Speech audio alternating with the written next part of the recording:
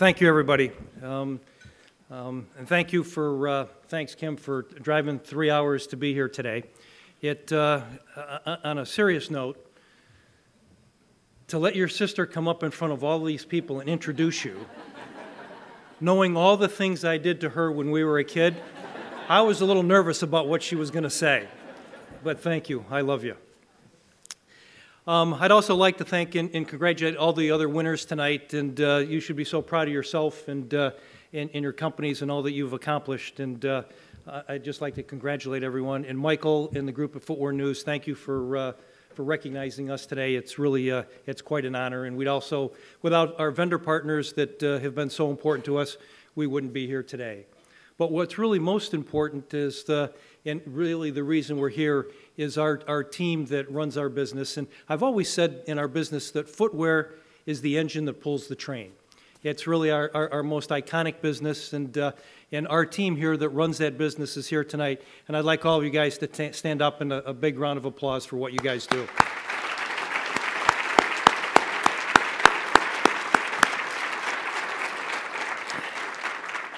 You guys are great.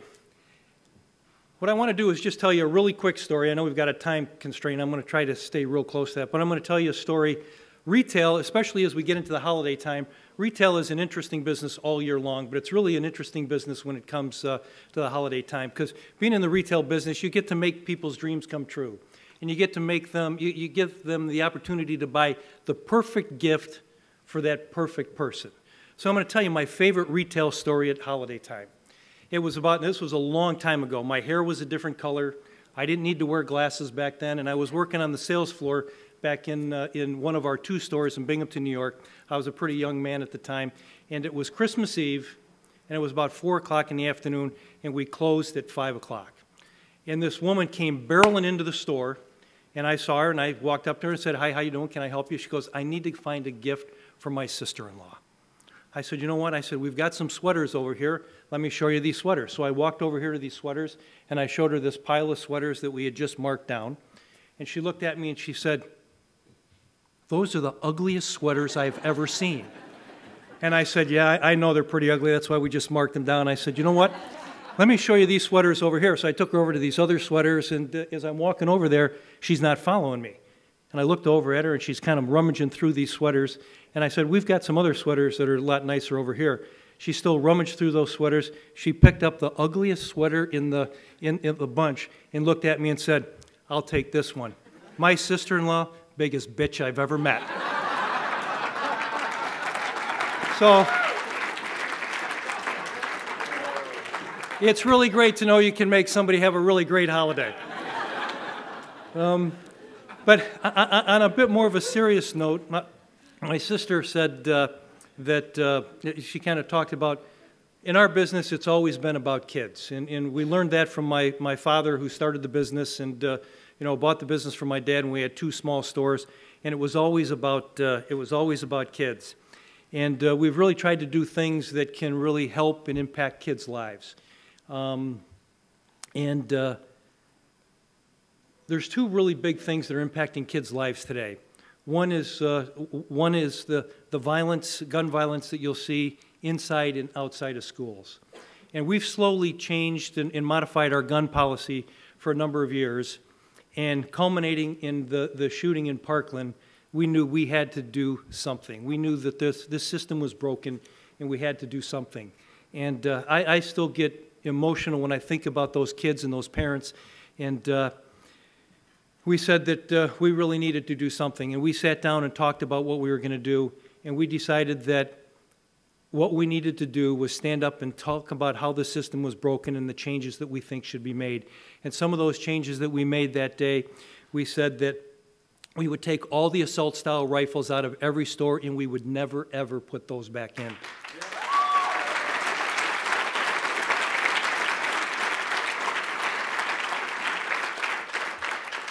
We said that we would remove high-capacity magazines from the store, and we would never sell those again. And we said that we would never sell a gun to anyone under 21 years of age ever again. We went, thank you. And we came under an awful lot of pressure from an awful lot of people, whether it was the NRA or a number of groups that really tried to pressure us. And I can tell you that we never, ever wavered from this stance, never went backed anything off, and we've continued to do that today, and we will always continue with this stand.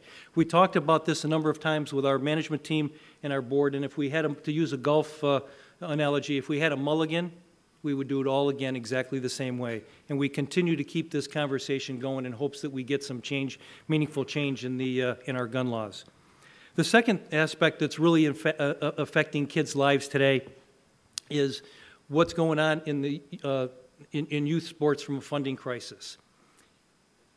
Right now today, there's 27% of the public high schools, mostly inner-city high schools, low-income high schools, there's 27% of those high schools today that don't have a sports program. So think about that. 27% of the high schools in this country don't have a sports program, which means that these kids have no place to go after school. They have no place to go to be with their friends. They've got no place to feel like they belong. They've got no place to be mentored by their coaches. And what we've done through our Sports Matter Foundation, sports were a big impact on my life.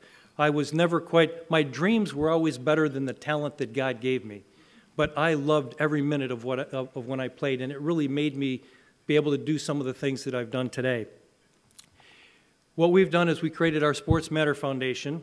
Over the last 5 years, we've invested about $100 million in this program, and we've touched about 1 million kids who are able to play sports, who will have a place to go, have a place where they feel that they belong, have a place where they feel that they make a difference. It's pretty tough to grow up today. I think it's really much harder to grow up today than it was when I grew up. And kids need a place to find their self-esteem. They need to find a place where they feel good about themselves. And not every kid is going to be able to find their self-esteem in the classroom.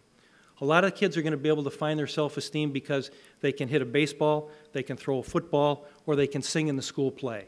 And it's really important to have these extracurricular activities for these kids because if they don't have a place to go, they don't have somebody to mentor them, they don't have something constructive to do, we all know what can happen. It's tough to get into a good place.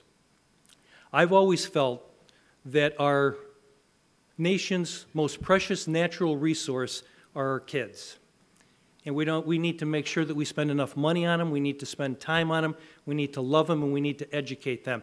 And this is why we've continued with this program, and we'll continue with it for a very long time. And our kids are just so important. Our business has always been about kids, and it will always be about kids.